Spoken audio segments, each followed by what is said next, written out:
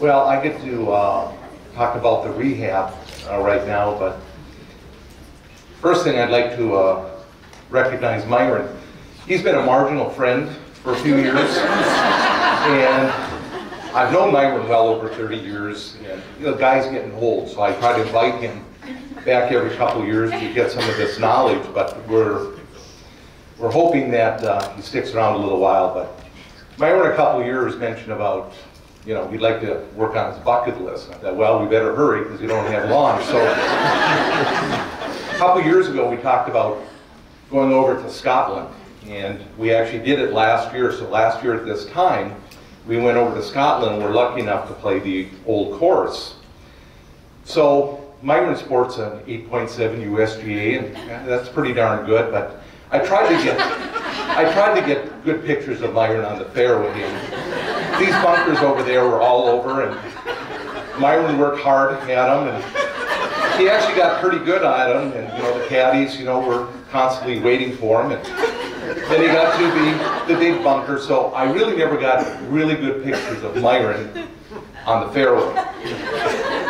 It took us a while to get around, but the 17th hole at St. Andrews is known as the road hole.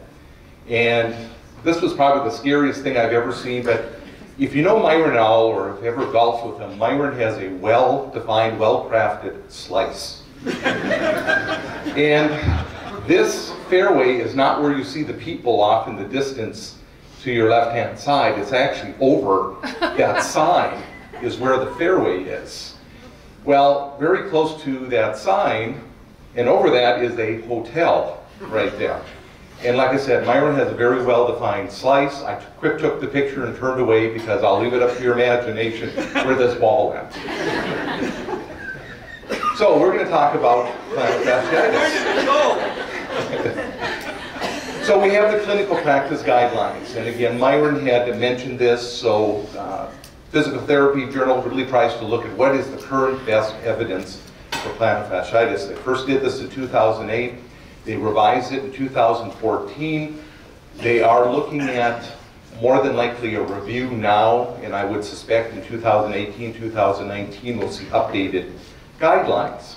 So they do grade the evidence, and again, A through F. Again, we'd like to see a lot of good A and B evidence with the type of things we're doing for treatment.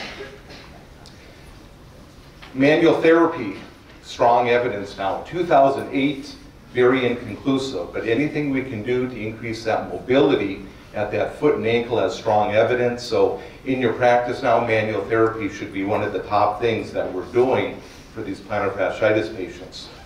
We already have talked a lot about the stretching. That has gotten very strong grades throughout the years. And again, we'll go over that briefly. Myron mentioned about the taping, especially now the anti-pronation taping, to make a case for orthotics. In terms of the foot orthosis, again, Myron recommended that. Again, good strong evidence for the orthotics, but also night splints. And again, a 1 to 3 month program, especially with those people that have pain with their first steps in the morning. And again, this could go 1 to 3 months. In terms of other recommendations, electrotherapy, not real good evidence. They recommend using those prior interventions, the stretching, the orthotics, those type of things. I do not, or we do not have in our clinic the low-level laser. I don't know, I'd love to talk to people who use it, how it's working. Right now it's just very early studies, and I would suspect that's what they're going to be looking at in this next review.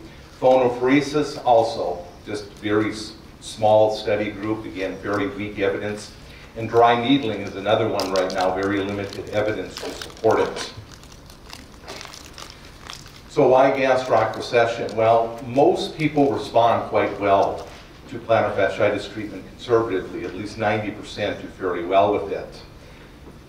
But 88% of non-neuropathic patients in the Giovanni study with midfoot or forefoot symptoms presented with a gastroc contracture, exactly what Dr. Carlson talked about.